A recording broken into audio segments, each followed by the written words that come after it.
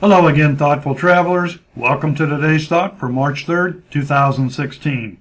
It's by Margaret Mead, an American cultural anthropologist famous for her work in Samoa and Papua New Guinea. She lived from 1901 to 1978. As the traveler who has once been from home is wiser than he who has never left his own doorstep, so a knowledge of one other culture should sharpen our ability to scrutinize more steadily, to appreciate lovingly our own.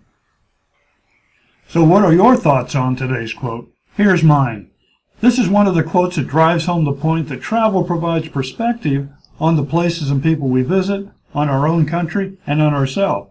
Just as we step back to get a better look at something we're painting, we also need to step away from our normal routine and space from time to time in order to assess our progress in life. Travel is a great way to do that. I wouldn't stop at just one culture, though. It's a big world with immense socio-cultural diversity. So the more we know, the better off we are. Now here's the list of all the sources quoted in March. I hope you'll stop by each day to enjoy all the interesting and insightful things they have to say. And leave a comment. I'd like to hear your thoughts too.